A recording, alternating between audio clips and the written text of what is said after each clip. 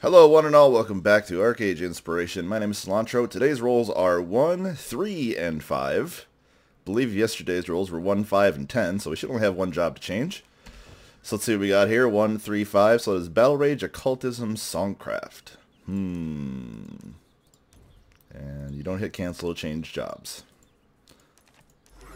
That makes us into a Lorebreaker. Well, I know what Dreambreaker is. This is apparently a Lorebreaker. Okay, well, let's break some lore. So I want to do something a little bit different this time around. Previous videos, you've probably heard me say that I come up with a few different potential builds for a single, spec.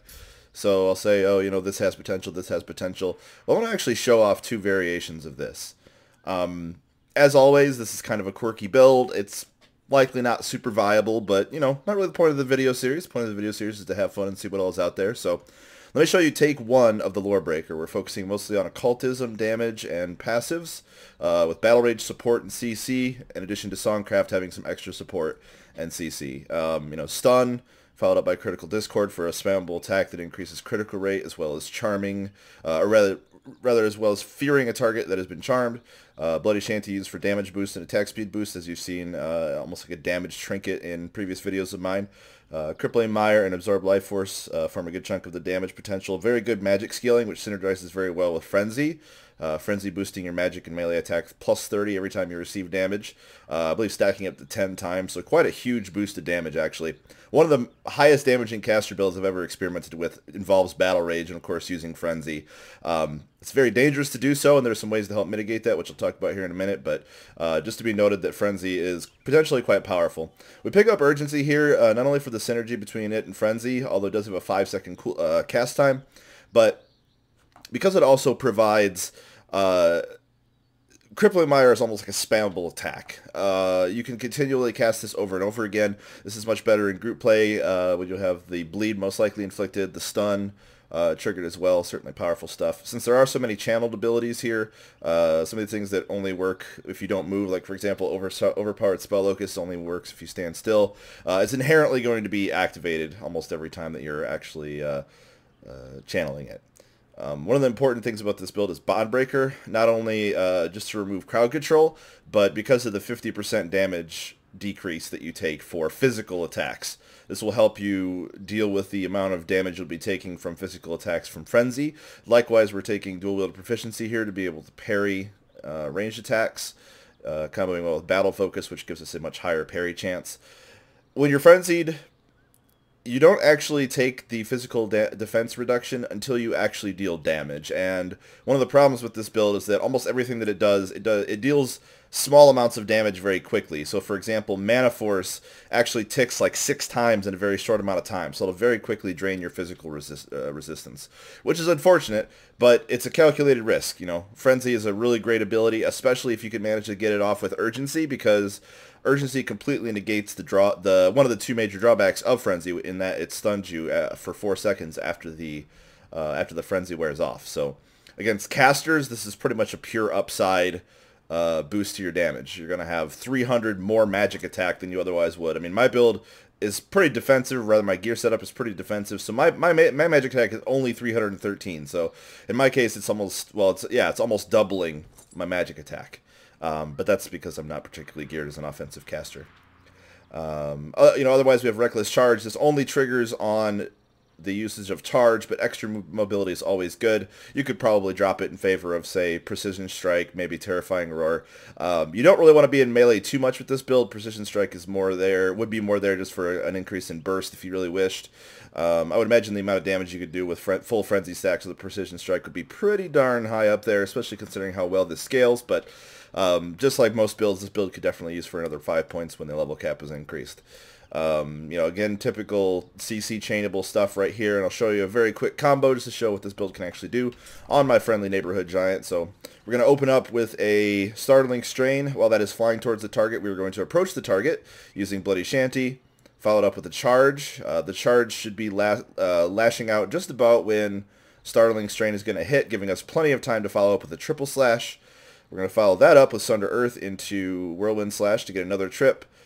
Immediately do a Hell Spear, and then Critical Discord, which will inflict a good chunk of damage, as well as fearing the target because of the aforementioned charm. And then with Fear, Mana Force does a lot more damage, knocking the target away, and then you can follow up with whatever other damage options you want. Crippling Mire, Absorb Life Force. So what you have here is, if you were playing this in a group, this is a good suite for sort of counter-initiating on somebody. You have a decent amount of lockdown. So if anybody jumps into your party, you can do all this. Keep them locked down, CC them a lot, and then push them away as a final blow for Mana Force. Get them back out of your midst, forcing them to get back into the thing. If they don't have any mobility options, then Crippling Mire will make that significantly harder. As you can see, it is a pretty massive boost to, or a pretty massive reduction, rather, of move speed. So we're just going to go through the combos here real quick. As I mentioned, you can do that. Get that into the charm, and then Mana Force the target away, dealing a large amount of damage, and if you immediately start walking away, it works pretty well as well. Mana Force is kind of interesting because it's a very fast casting spell.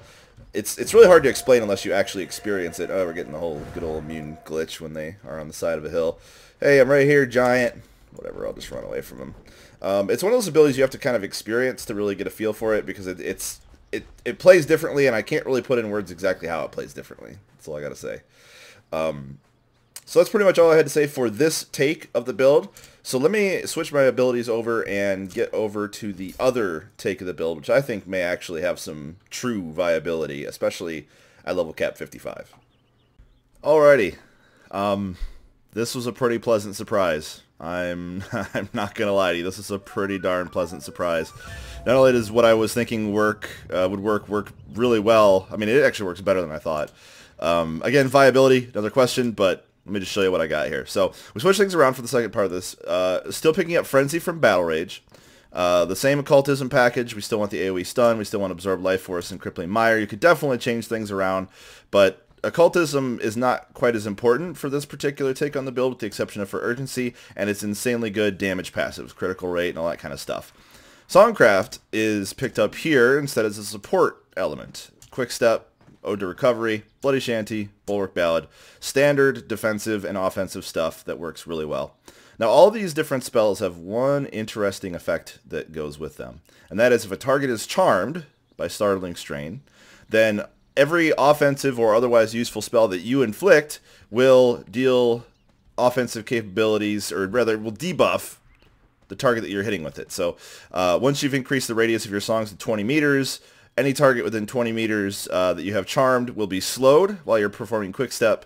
Will have a dot applied to them while you're performing Ode to Recovery.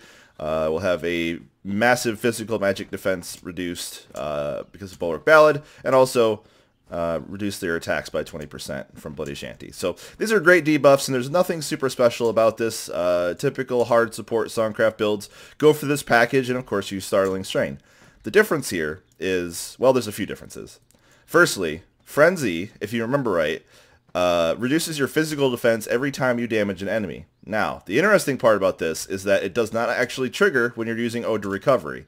So you can be playing this and inflicting a damage over time ability with Ode to Recovery while you are frenzied, taking all the damage with none of the downsides.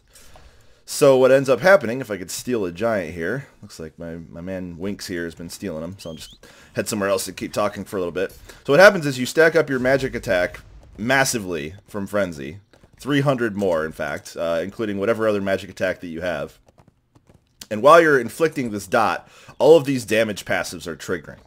Because if you've seen me play this style of build before, with Songcraft and Occultism, which I'm pretty sure I've gotten a few times, anytime I heal myself and it crits, it has a chance to trigger Reprisal Intensified Harm. So we're looking at 20% extra critical damage here, 50% extra critical damage here, and 75% extra critical damage here from Zeal. So the pure boost to critical damage is pretty insane, and it's very noticeable. If you were in a group situation and you had multiple targets charmed because of other people having Songcraft, you could do some massive damage just by playing your songs, while also being a hard support for the rest of your group. So if I actually cast all of my different songs here, keeping these up, you'll see the damage start to pour in as soon as I do the last one here. 848, 848, 848, 2215, 864. Just constantly applying a pretty massive damage boost. And this isn't even with Frenzy on. This is just regular damage output. And keep in mind that yes, this is against a mob, so the amount of damage that I would do otherwise would be much lower. However, because of some of the other properties of the songs that you're playing, for example, the one that decreases physical and magic damage on charmed targets, your overall DPS will actually still be pretty reasonable against enemies who are actually of your level. So let me show that off again once more, this time with Frenzy, and you can see what kind of a real difference it actually makes. And the best part is this is all sort of supplemental stuff. You're doing this while in the sort of package of a hard support here. So more or less you're available to do these sort of hard support functions. And then if you need to, you can also turn off to actual damage stuff, relying on the remaining cooldowns of everything that you have going. So I'm just going to stand still here. And just to prove, I am taking hits and I am dealing damage technically. But otherwise I'm not really doing anything. So yeah, we're getting 1450 or so non-crit, 2318 crits, although Zeal had just worn off, so let me see if I can maybe trigger Zeal again. Actually, my songs just wore off, so let's try this again. Looks like the charm's about to go as well. Nice thing as well is you can actually cast Startling Strain while you're singing, and it doesn't interrupt your songs, so you can immediately reapply them.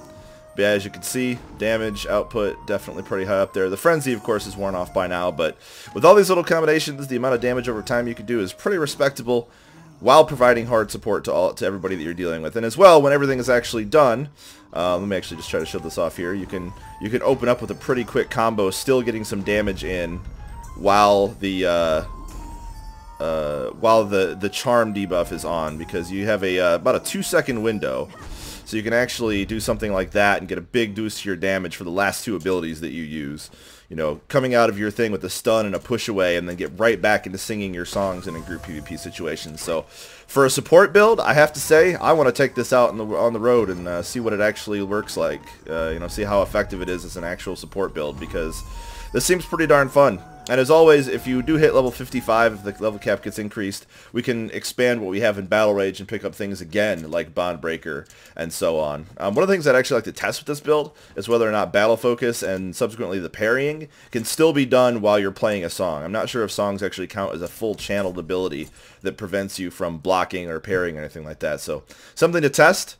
Hope this different take on this build was interesting for you. I may be doing some more double take builds in the future if I find something interesting, but this was a heck of a lot of fun, and I'd always wanted to try to get in some sort of a, massive critical package here between occultism and songcraft, and I think I may have finally found it, especially considering, again, the synergy between Frenzy and Ode to Recovery. The fact that Ode to Recovery does not actually trigger when you're inflicting the dot from Frenzy is pretty crazy. So there you have it. That is my look at this class, and I will see you guys next time.